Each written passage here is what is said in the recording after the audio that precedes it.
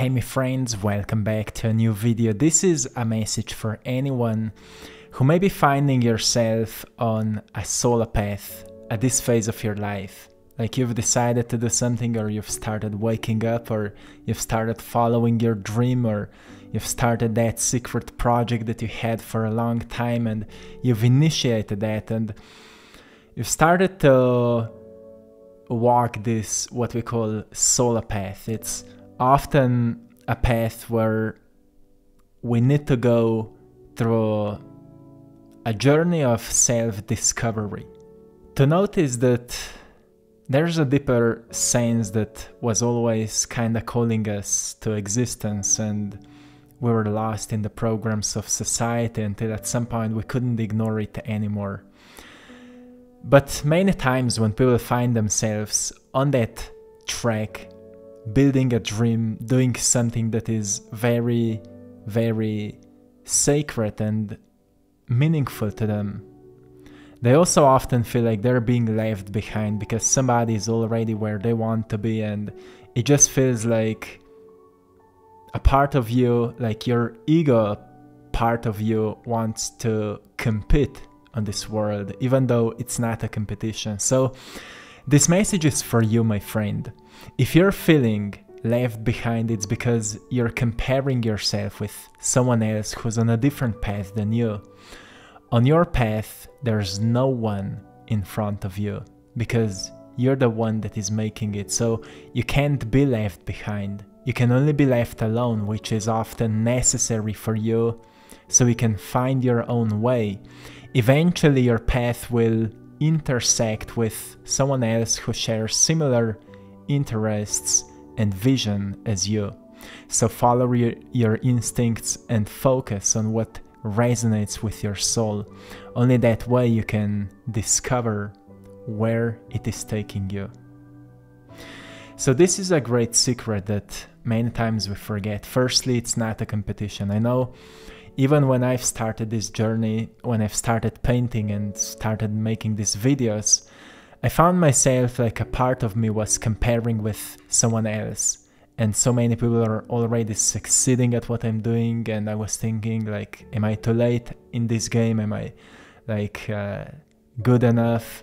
I was questioning my worth and so on. But it's only a part of the process until we recognize it's not a competition. Like, I'm not here to compete with anyone. I'm here because something called me to do that. And it's really the sense of deep knowing that we need to do it firstly for self-discovery, to recognize what we are capable of. And as we're discovering more of what we may be really capable of, we start also discovering other things that we want to do, other things that we like doing, other things that we feel more attracted to, until at some point we know more of these things that really speak to us, that really resonate with us, that are really in alignment with us, and therefore we stop doing things that are not in alignment. We stop doing things that are not resonating with us, that are not speaking to us. And eventually our life changes because we start doing more of these new things that are really more in alignment with us, and less of the things that are not so much. And eventually we recognize that big change happened. Big change happened. We started to feel better about ourselves, and we started to feel more connected with life, and we started to feel more enthusiastic, more infused with life, more alive. We've started to feel more alive, and that is a wonderful experience that can only happen if we decide to go through these trials of errors, which basically means to keep discovering what speaks to you and keep letting go of what doesn't speak to you. And of course, as we still need to function in the world, it's not like we're doing it all the time. We're doing it when we have time for it, when we make time for it. That's why so many people don't choose to do that, because people are distracted with so many different things. So it's really a choice, you know, going into this solo path for a certain period of time until your paths, you know, as I mentioned, intersect with paths of others who have similar interests and similar visions, similar goals. For that certain period of time, you will walk alone. And that is one of the most important times of your life, because you're really discovering who you are. Not something, mystical. You're just discovering what you like to do. You've been so brainwashed and so hardwashed and so hypnotized to think certain way, to like certain things, to study certain things because other people want you to do all of that. And now you really felt a deep desire to notice what you like to do, what you love to do, what is your thing, and where all of this may take you if you really follow it. And it's like you start relearning everything. You start firstly deprogramming yourself and letting go of, not just letting go, but shattering these old stories you had about yourself. You start noticing that so many words that you have, really you really don't know the real meaning behind them. You just know them because they sound interesting to you, like spirituality and purpose and meaning and surrendering and trust. Those are all just words. They're nice, beautiful words, but we don't really know the real meaning behind them until we go onto that journey and we start discovering, oh, maybe surrendering doesn't mean to just not do anything, to just live anything and just watch what happens. Maybe it means to walk in alignment, because every time when we do something that really aligns with our unique energy, it feels like we're not really doing it. It's more like something is doing it through us. Like for me, it's painting is most definitely something like that. It's one of the only activities for me where I really completely lose the sense of time. Like I can do it for 3 hours and it will not feel like that. And when we're doing something like that, we really lose ourselves in it. And that's when an activity becomes effortless. And that is surrendering. Effortless work, effortless action. It comes from many ancient teachings, but the real meaning behind that doesn't come as an intellectual understanding. It comes as a personal experience, and that's what this solar path is teaching you. So once you come together with people that will have same, goals and visions for life, you will be able to understand these relationships from a completely different level.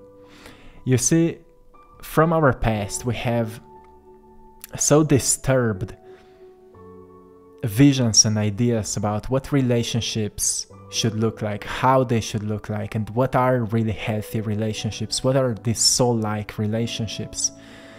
It's not something, when people are just passionate to talk about certain subjects and that makes a good relationship. It's more like where each individual brings unique values and unique aspects and unique perspective, and then when you come together, the picture becomes more complete, and then together you create a new purpose that can only be accomplished if you combine these different forces together. So the purpose of relationship is like the purpose of cells in the body. Single cell would never form such a complex being as your body is, so they came together and each cell found its own purpose in the community of cells, and therefore they've started building an organism, organs, right? And bones and structure and nervous system and everything, and as they've united in a very well coherent order, greater intelligence could take over and started guiding its mechanism, right? And that's what happens when a healthy relationship emerges between human beings. It happens the same way. Something higher starts guiding it. It happens in a company that has a healthy organism established within. It's like something higher is navigating that company to create a beautiful impact on the world, and each person will just know what he or she needs to do. So in order for it to happen, the founder of the company firstly needed to start that company alone. It was his or her solar path again. So he would discover what is that higher calling, right? What is that higher mechanism that is calling him or her into action? So that's the importance of this solar path so much. And of course, when you start it, there's a battle between this higher knowing and inner, compass, inner intelligence, and your ego, which is this old kind of lack of intelligence. It's more like driven by force. Ego is not it's not something bad or negative. It's just your undeveloped self. The word ego means self, but it's quite undeveloped. But it gives you a sense of yourself. It gives you a sense of your individuality, your personality, your identity. But of course, you've come here to evolve it, to evolve its awareness into higher awareness. Like Dr. Rudolf Steiner called it the evolution into a higher ego, higher self, where a person becomes driven more by heart than intellect, more by intuition than just knowledge and intellectual understanding. And then intuition often doesn't make sense, but it creates a strong magnetic force that is really attracting you towards something. And it often encourages you into growth. So often when you feel something intuitively, most people ignore it because it's scary. Like you feel you need to go into that transformative path. Well, it's scary because, as I mentioned in one of my previous videos, it may be a dark forest filled with many demons, and many people get scared of that and they like to stay in their caves where they feel safe. But intuition will take you into this dark forest, but it will guide you through it. So even though it will be scary and there will be many demons and you will need to face with many of them, still something within you will be guiding you through the process. And the feedback of that will be that the right thing will happen at the right time, which is again the mystical part of life, because it's unpredictable. Unpredictable good things will start happening to you at the time when just before you want to give up. So the solar path is very scary path because we really need to face with we need to challenge our own knowing, and we need to challenge our own deep fears, like how far are we willing to go with this, and how much we're really ready to trust ourselves until we let go and fall back into the comfort. And of course, even comfort zone can serve us at this point because we can rejuvenate there, so it's all okay. We can recharge, all the creativity and reflection and feedback, and everything happens in the comfort zone, so it's balance.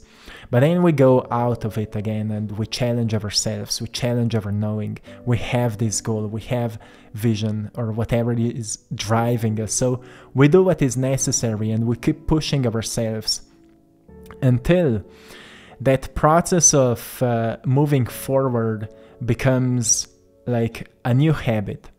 So the habit of being stuck and being afraid of everything scary kind of gets left behind. And that's where the biggest possible transformation in our lives happens, because suddenly we don't identify ourselves as someone who's scared and stuck and so on. Suddenly we identify ourselves as heroes of our own lives, not in any egoistical way or to feel more superior or whatever, but we just start to see ourselves as someone who is capable, someone who can, right? The world has programmed you to think you can't. That's why you should use social media and distract yourself and look what other people are doing, so you would feel left behind and you would compare yourself with others and you would think that you're not smart enough and you're not wise enough. And now we have these shorts and these short videos that are just shortening your attention span with a great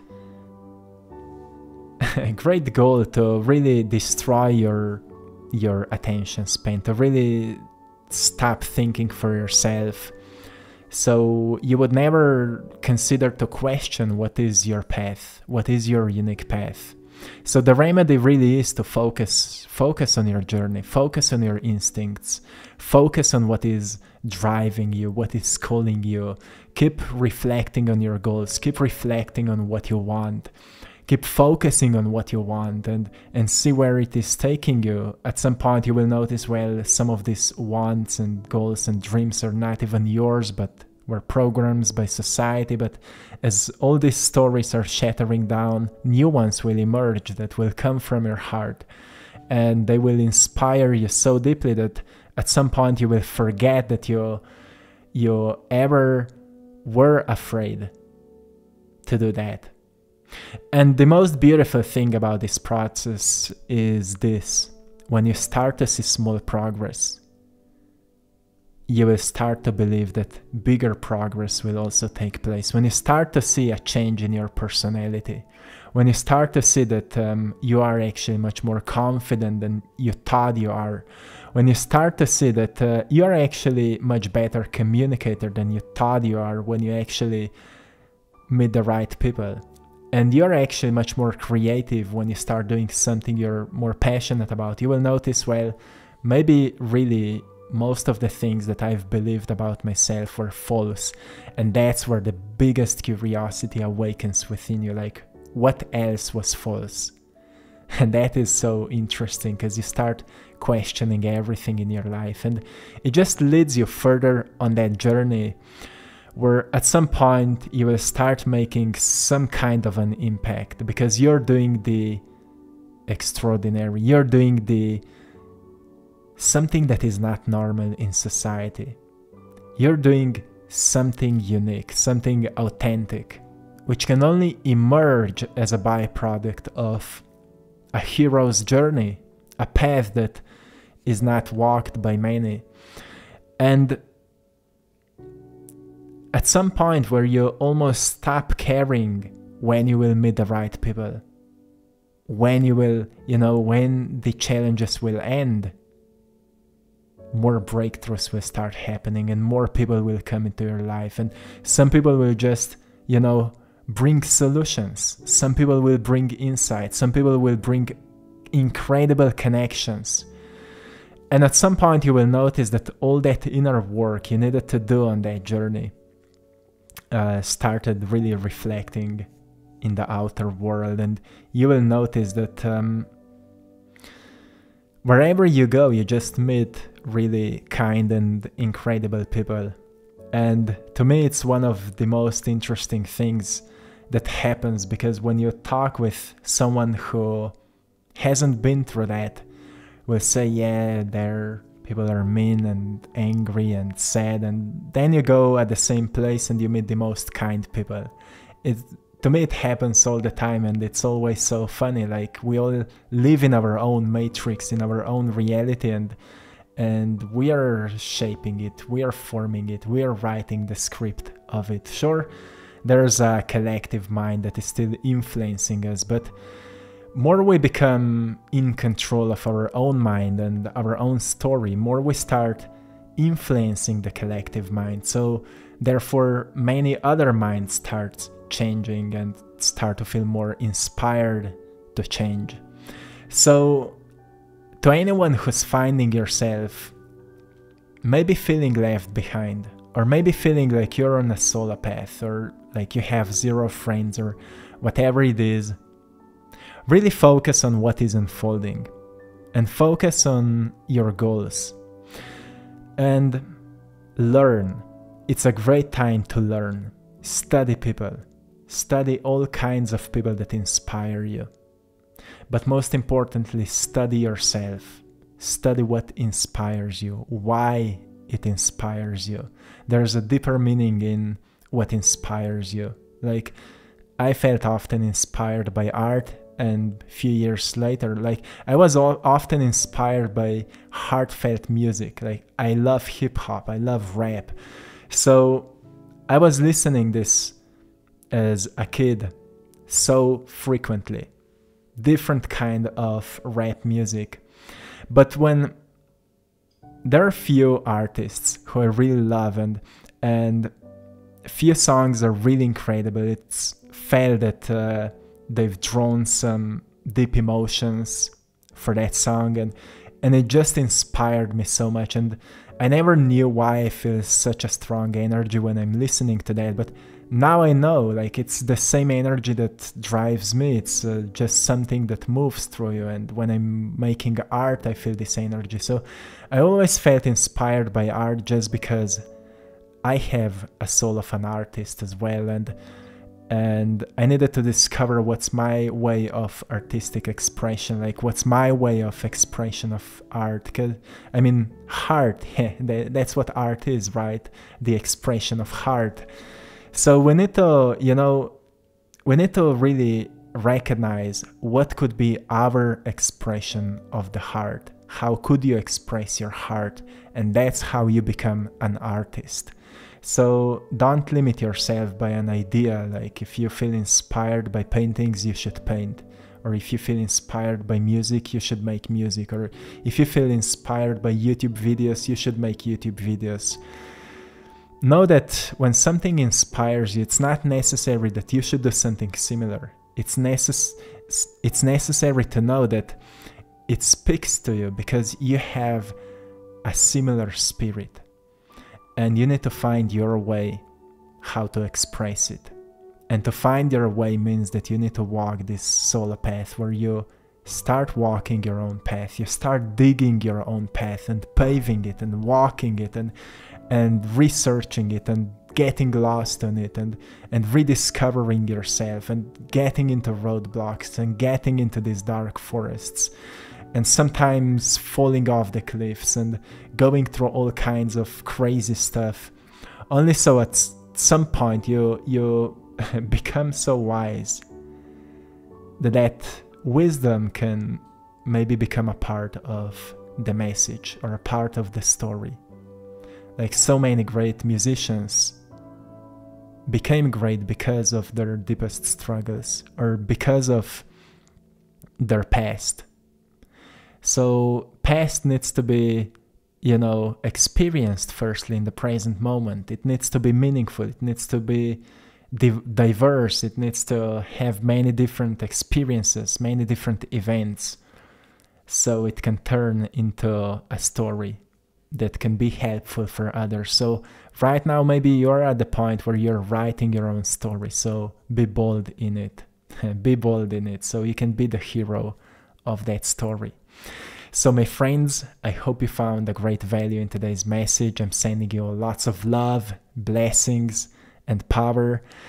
And I hope you've enjoyed in today's artwork. To anyone who would love to support my art, I'm an artist. All my paintings in the videos are done by me, so you can buy a print of it or original one. Everything is published on our site, AttractPassion.com, so go there and check it out. If any of it speaks to you, it's most probably for you. Art always speaks to us. The right one speaks to us. So go and buy some. And to anyone who would love to work with me one-on-one, I'm also offering coaching sessions. You can book a calling in the description of this video, so check it out. And if you feel aligned with it, yeah, go ahead. So my friends, till next time, one love.